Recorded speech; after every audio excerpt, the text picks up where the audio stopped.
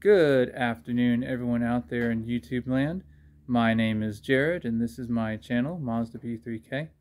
In this video, we're just going to do a video about bleeding your brakes, but with a twist.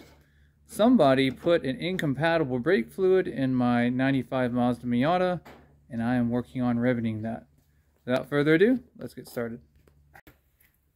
Okay, so what's going on here is we have doing 2 quarts of brake fluid, so we ought to be able to flush it. Okay, that's good. So we have half a gallon. We're actually going to need it. If you're looking at this fluid and going, you know, what in the Lord's name's going on here, you're right. Back in 95, Miatas were supposed to use DOT3 brake fluid, which is essentially alcohol, the form of it. If you look at the color here, this kind of dull red orange, kind of looks like brown tea. You only get that color if you put DOT5 in there. DOT5 is not alcohol based, it is silicone based. And it is not compatible with DOT3. It is used in racing applications or in applications that you know are going to sit for a very long time because it doesn't absorb water.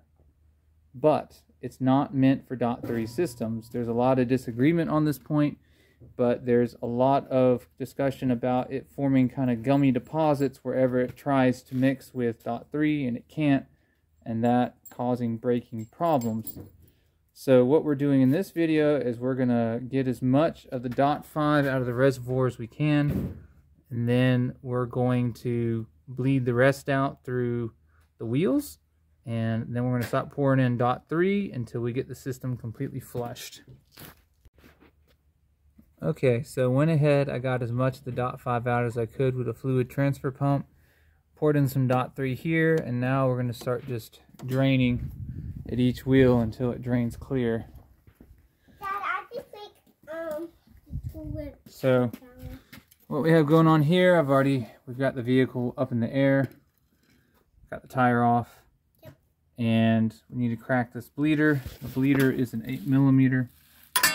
I've got an 8mm flare wrench.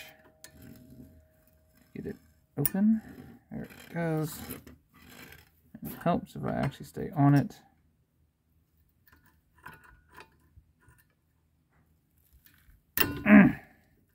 Oh, dear. Break it loose? Yeah, it's loose. Is it dripping? Not yet. There it goes. Alright, we got some drips. I'm going to try to capture that in there. Because the idea is I'm trying to avoid making an enormous mess on my driveway or my patio again.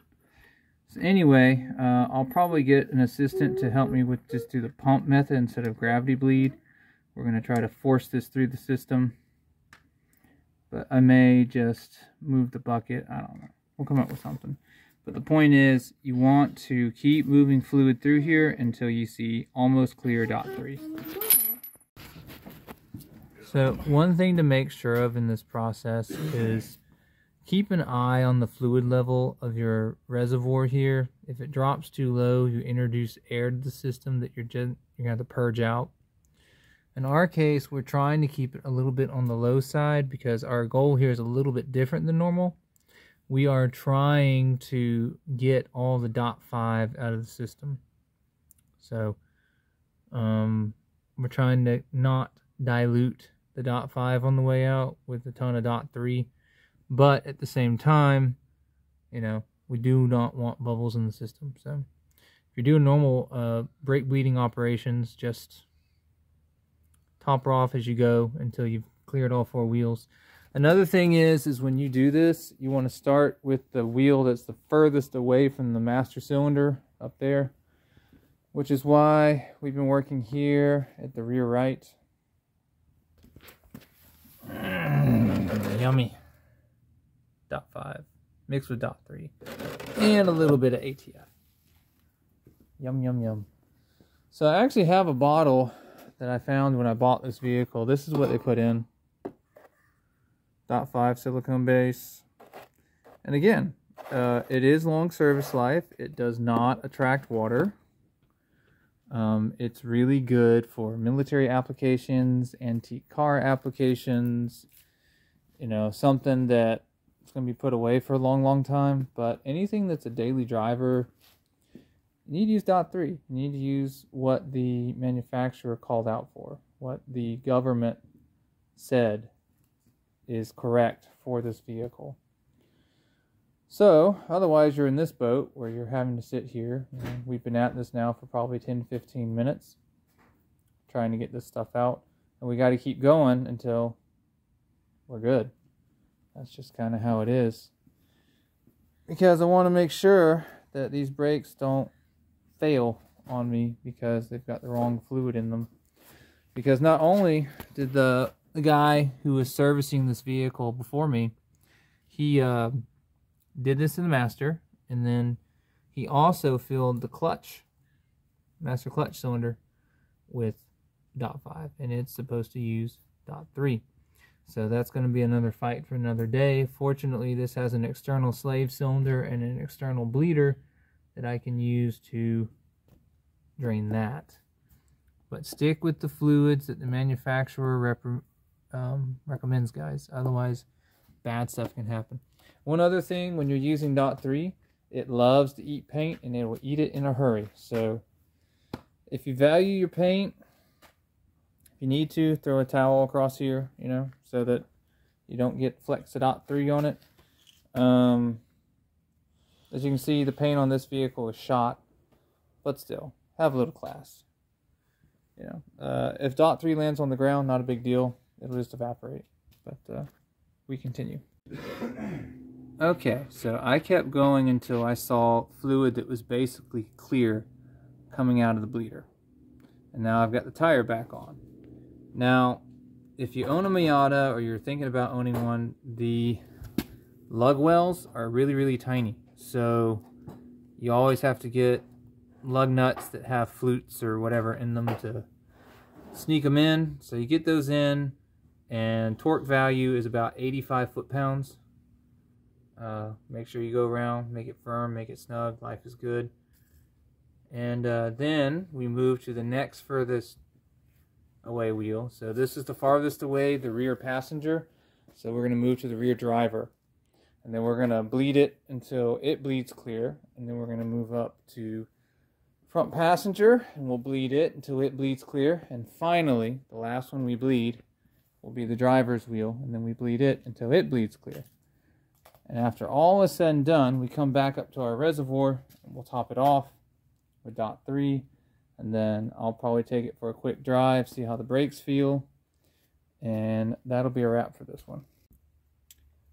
So we realized when we were doing some filling and we kicked up a giant wad of sediment that we really ought to get this thing as drained as we can, and then come in with towels that are fairly lint-free, and just soak up as much junk as we can so it can't get mixed back into solution.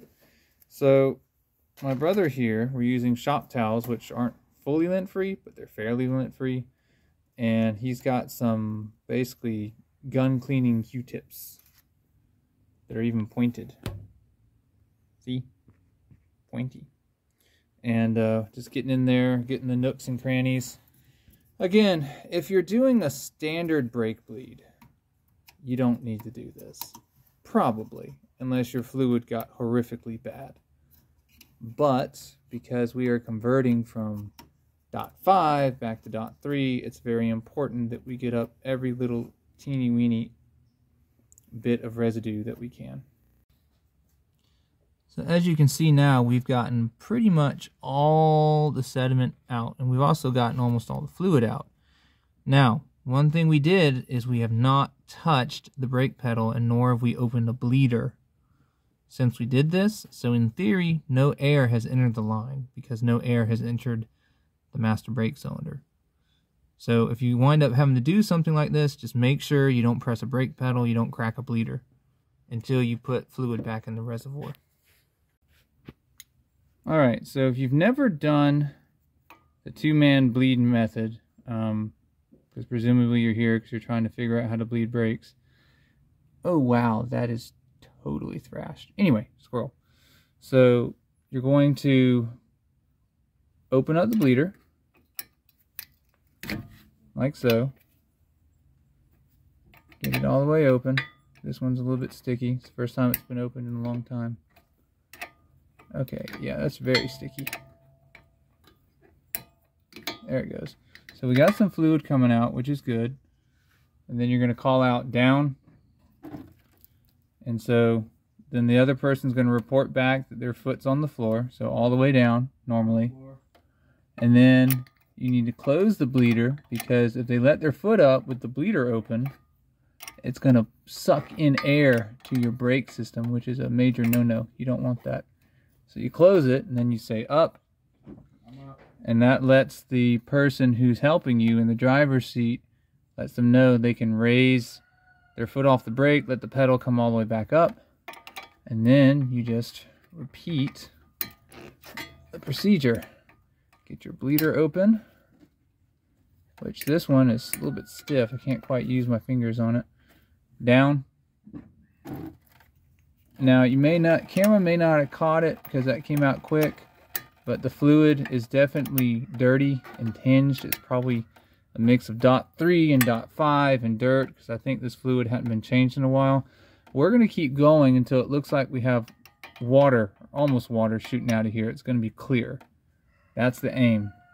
So you keep going until you see that, because DOT3, when it's brand spanking new and it hasn't absorbed anything, is almost perfectly clear. Well, alright guys, finished up the fluid conversion. I actually took it out for a test drive. The brakes feel nice and firm. I noticed that the rotors are just about done. I'm going to have to replace those in the near future, but the brakes are good and I'm feeling much more comfortable with the brake system in general. All that being said, that wraps up this episode. So if you liked what you saw, if it helped you, if it taught you something, please like, share, subscribe, ring the bell, do all the fun YouTube stuff. Also, if you got something to say, leave a comment. I like to read them, I like to reply to them, and I like to learn from them. And remember guys, I make the mistakes so you don't have to. I'll see you guys next time.